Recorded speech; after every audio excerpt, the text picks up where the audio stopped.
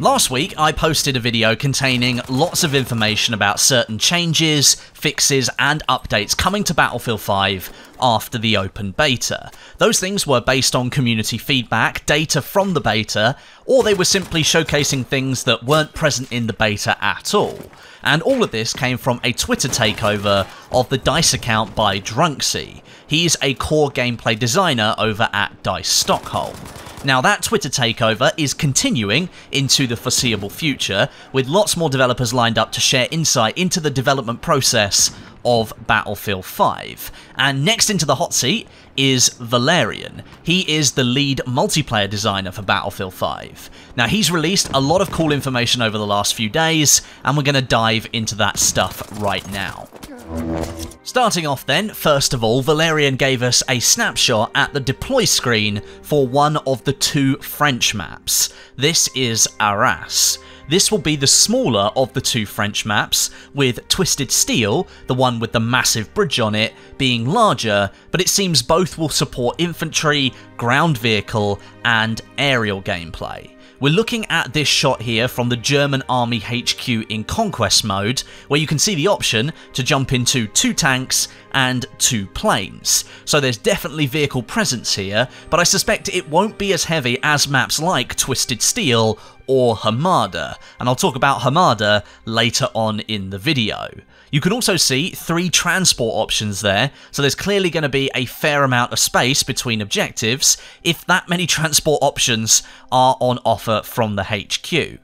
One thing that we can take from this image is that 4 of the 6 flags here are placed in slightly more built-up areas, and 2 of the flags, F and C, they appear to be much more open. This is likely going to split the vehicle and infantry combat slightly, with F and C being dominated more by vehicles, and infantry probably controlling the rest of the map here.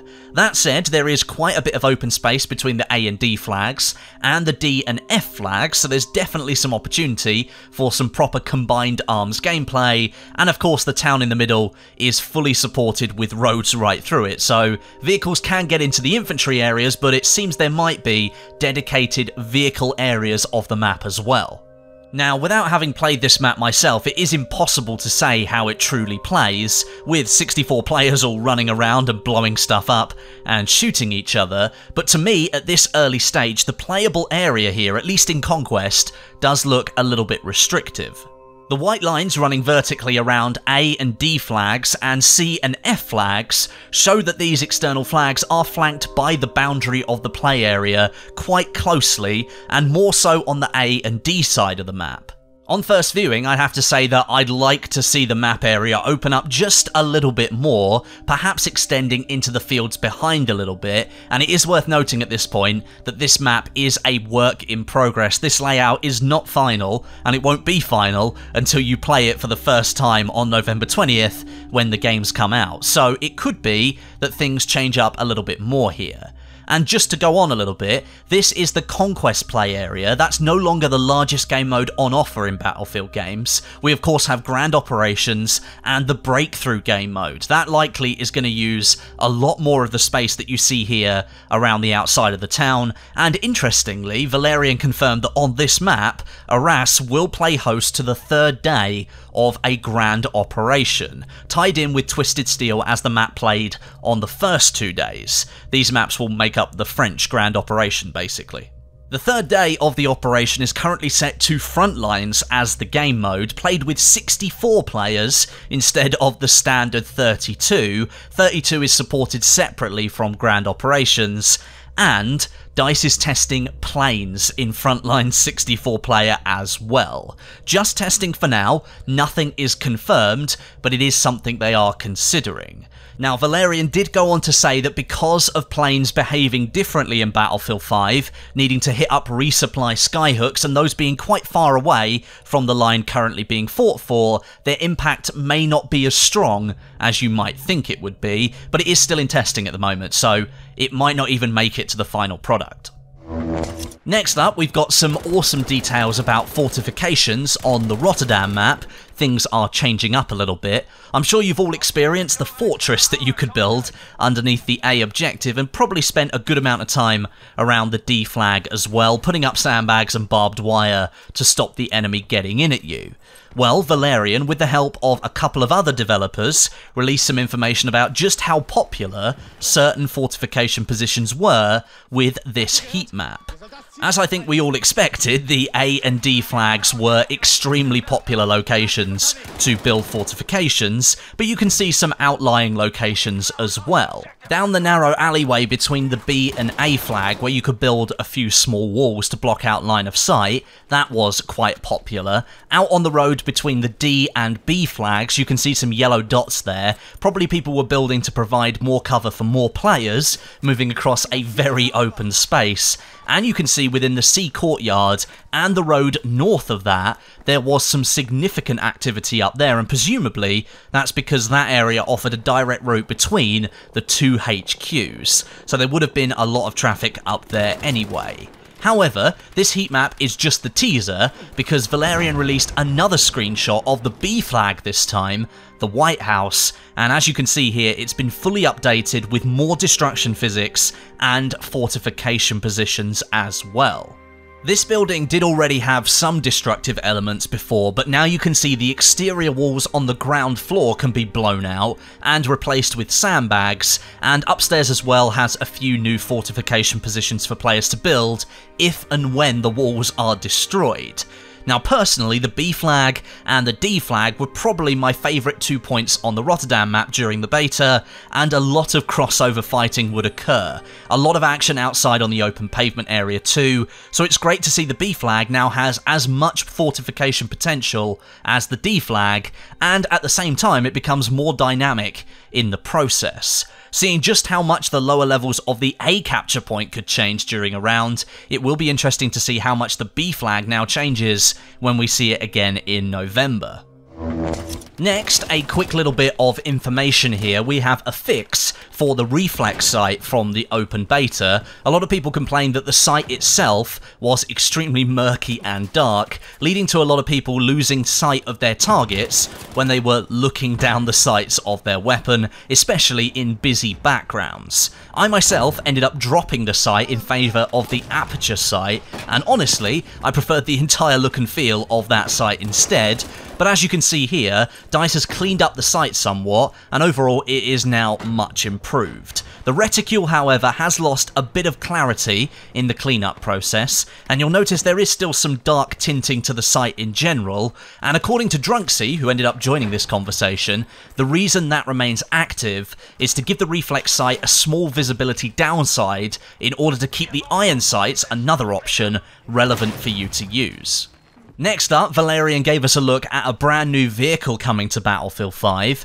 This is the T-17 armoured car, or known as the Hound, and it's an American-produced vehicle, and even though it's an armoured car, you can see that it's got a cannon on the front of it. Now, it was due to see action in the late war period with the US Army, but neither the T-17 or the T-17E1 ended up seeing any frontline service with the US. The T-17E1s, however, were supplied to the British forces during the war, and then the British renamed them to the Staghound. This obviously wasn't a vehicle that you could pick in the open beta, but I expect we're going to be seeing this on plenty of the launch maps in Battlefield 5. And just yesterday, Valerian gave us a look at Hamada. Now, I think Valerian might have been responding to some concerns in the community at the moment that the map sizes overall for Battlefield 5 were quite small, even though we didn't have any information about map sizes apart from on Rotterdam and Narvik. And so to combat that, he released this image here of the largest map in the game. Obviously, this doesn't look like a desert, there's lots of different colours all over it, but the overlaid image and the arrow there shows you where the soldier was standing when this map was shown in the This Is Battlefield 5 trailer. The The complete map overview, that's showing off the breakthrough game mode with 5 sectors in total, and get this, the distance between the attacker's HQ in front of the first sector and the 5th final sector is over 1,500 meters, which is absolutely huge for a 64-player multiplayer Battlefield map. It's big by any multiplayer standard. The distance from the soldier to the G flag, which is behind the soldier that they shoot, is about 500 meters, so that gives you a sense of scale in Conquest. The layout that you can see here of Breakthrough is work in progress, but if you remember where the soldier from the trailer was standing, you really get a sense of the scale of this map overall. And of course, Breakthrough is going to use most of this map's playable area. Rotterdam was an extremely small map in comparison to this one, and Narvik was probably what I'd consider a medium-sized map. Hamada is set to be one of those huge, all-out warfare maps. It's going to support aerial, ground vehicle and infantry combat. We saw that in the trailer, but the focus is going to be on vehicle warfare. You might have spotted a runway in the top far right corner. Looks as if DICE heard our feedback about having proper takeoffs and landings back in Battlefield games. You can't deny that taking off in jets in Battlefield 3 on Caspian border was really awesome. Looks like we're finally seeing the return of that in Battlefield 5. However, I can't see an attacking team runway anywhere, which might mean the attackers sort of simply spawn in the air away from the battle. As I've said, this is all work in progress, so I guess things could change, but I think it would be fairly obvious where another runway might go. But again, we don't really have any idea of the geography of the map, so it might be that a runway doesn't work for the attackers, and they might simply spawn in the air instead. Now, again, just like with Drunksy's takeover of the Twitter account, that was a lot of information in just a few tweets. The DICE Dev takeover is going to continue for the foreseeable future. Sven Grunberg, who is the head of studio communications over at DICE, he's been tweeting out a couple of different developers saying they are on the list for the takeover, so I hope moving into this week that we get to see more and more info coming out about Battlefield 5. Considering the account is headed and run by DICE, not by EA, it's clear that we're getting a far deeper amount of detail and information than we would otherwise be getting from the official Battlefield channels, and I, for one, am extremely happy that that is the case. I love seeing this kind of detail. This is what I care about, and I think this is what a lot of you guys out there care about, so you kind of know what you're getting when you actually buy this game, if indeed you do buy this game. And with that, I think I'm about done here. Thank you very much for watching today. If you want to follow the DICE account on Twitter, I've linked it down in the description for you. That way you can keep up with all of this information yourself. But don't worry, if you don't use Twitter or you can't keep up, I will post more videos in the future as more developers take over and we get more information out of the studio. And of course, if you want to share your opinions on anything I've mentioned today, please do so down in the comment section. Just make sure you keep things civil. Now, make sure you subscribe to the channel as well with notifications switched on. Click that little bell next to subscribe to check. That way you won't miss any of my future videos. But until next time, my name is Westie, and I'll catch you guys in the next video.